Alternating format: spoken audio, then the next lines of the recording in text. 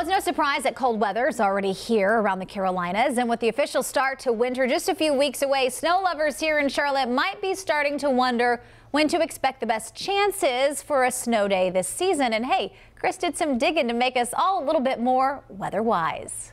It's been quite some time since places like Clanton Road Community Park have been snow covered. Over the last 2 snow seasons, we've seen less than an inch of snow combined. But it's not always like that. So let's get snowed in this week's Weather IQ.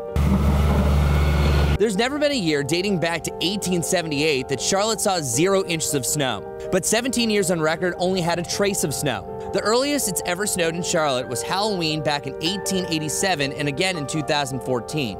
The latest was April 28, 1928. A snow season is defined from the first to last time it snows, which 98% of the yearly snow falls from December through March here in the Western Carolinas. Breaking down the total snow shared per month, January and February pack over 60% of the yearly snow. But the snowiest month actually occurred in March. In 1960, 19.3 inches of snow fell. That totals over the seat of this bench if it didn't melt. The snowiest day is also in March. It has snowed on March 2nd more than any other day, snowing 16 times in Charlotte history. But how much snow typically falls in a given season? Well, through the years, this number has declined substantially. Over the past 143 years, the average is 5.5 inches per season. Over the last 30 years, the average is 3.5 inches. And over the last decade, the average is only 2.6 inches.